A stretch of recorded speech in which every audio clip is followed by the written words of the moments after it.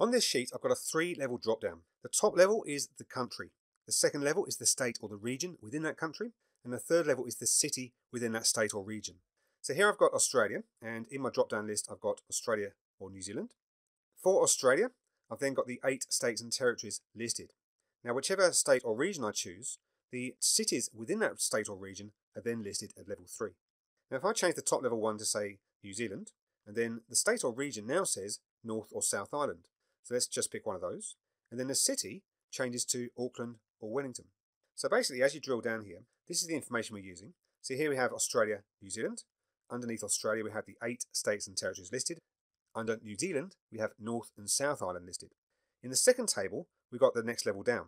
So we've got each individual state or territory going across here for the first 8 columns. And beneath those, the various cities within those states or territories. Now, obviously, this isn't all of them. It's just for a demonstration, so it's just cut down. The last 2 here are the North Island and South Island for the New Zealand. And underneath each of those, it shows you the cities in each of those islands.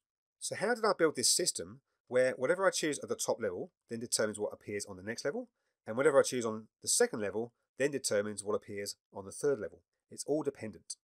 So here we've got a clean start. I've cleared out all the validation that was in B1 to B3, so each of these now don't have a drop-down list available to them. Now the first thing we need to do, or at least it helps us, is to name our ranges. So there's 2 ways to name a range. You can either select each range separately like this, let's say the 8 states and territories for Australia, then go to your name box and call them something like states. Okay, that's one way to do it. But if you've got stuff arranged in tables with column headings available, you can use those column headings as the names for your table ranges, or for your named ranges, should I say. I'm going to select this whole first table, so the 2 column headings and all the data beneath it. Then on the Formulas tab at the top, next to Name Manager, you've got an option called Create from Selection. And this gives you 4 tick boxes. And what you say is, which area within this range I've just chosen contains the things I want to use as the names. So for us, on this one, that's the top row. So when I click OK, it's now created 2 named ranges called Australia and New Zealand.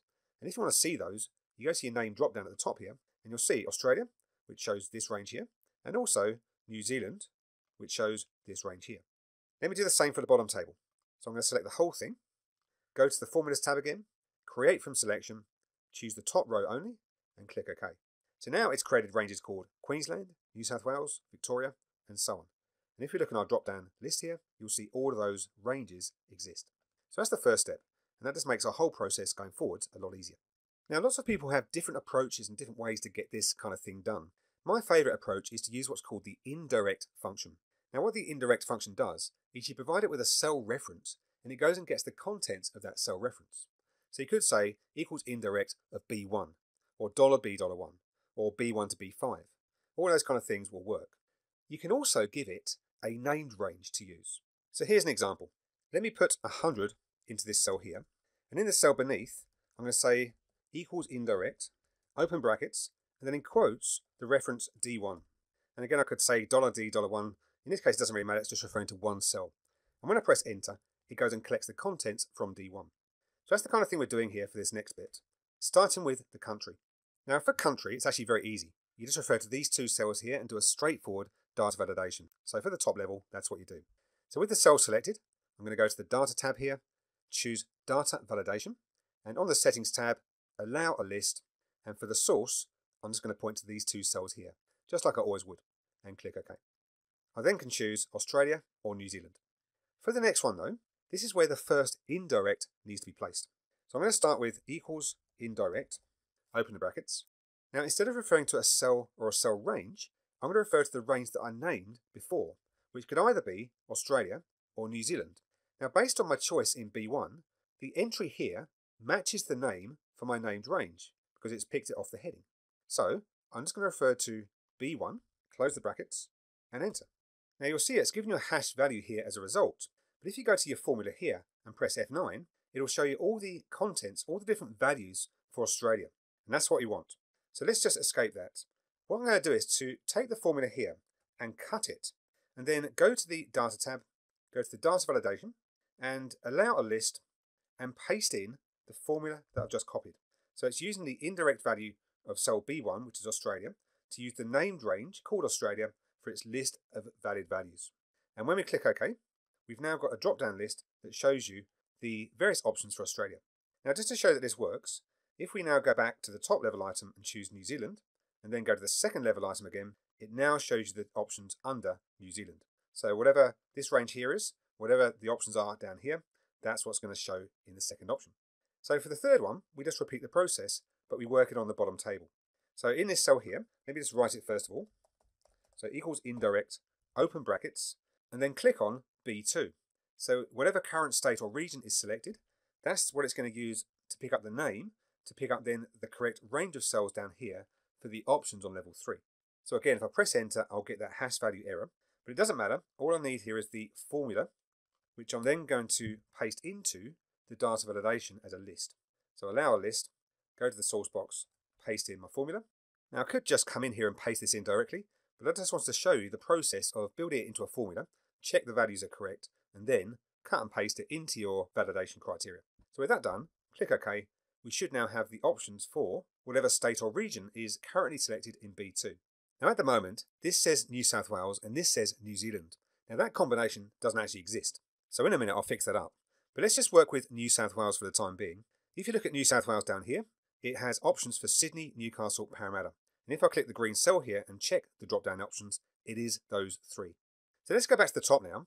We'll stick with New Zealand, but we're going to change this second option to say North Island. And now look at the drop-down options, and you'll see there are none that exist. Now the reason for this is because we've chosen an option called North Island with a space between North and Island.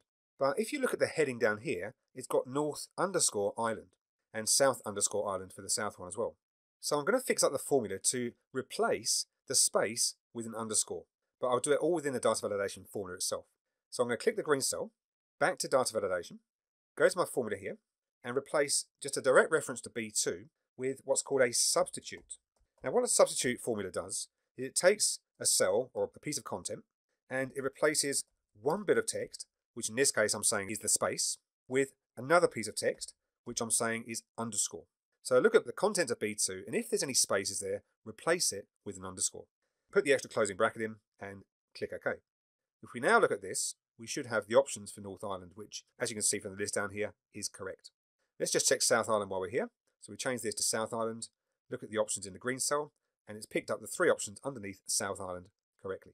So it's all working at 3 levels. So just to recap, the top level, you can do a straightforward data validation just looking at a direct range of cells. In this case, there's only 2, but there could be more. For subsequent levels, so we did levels 2 and 3, we used an indirect function, which looked at a cell and picked up the content in that cell and used that to do a match on a range we'd previously named before we did the validation. So things like Australia contains this range of cells here. And every column heading you see in the first and second tables here, we used that for the name for each of the ranges that we're using. We then did an indirect to pick up the range of cells as defined by that name, and that's what we see in our drop-down list. For the third one, we had to do something special for things like 2 words here which had an underscore in the heading, but no underscore in the option that we'd selected. So we did a substitute within the indirect to replace any space with an underscore, and therefore there was a match on the name and it could pick up the right range as it needed to. So that's the process. And like I say, if you were to ask 6 different people how they went about this process, you probably get 6 different answers. This is my preference. I like using the indirect feature because you can actually pick up text rather than working with abstract numbers, which you often have to use when you do things like choose and offsets and things like that. So thank you for checking out this video. Subscribe if you'd like to see more videos like this, and please share this video if you know someone who you think might benefit from seeing it. I've put lots of links in the description beneath this video. So that's it for this one. If you've got any questions or comments, pop them in the comments beneath this video, and I'll be sure to get back to you. Okay, talk soon.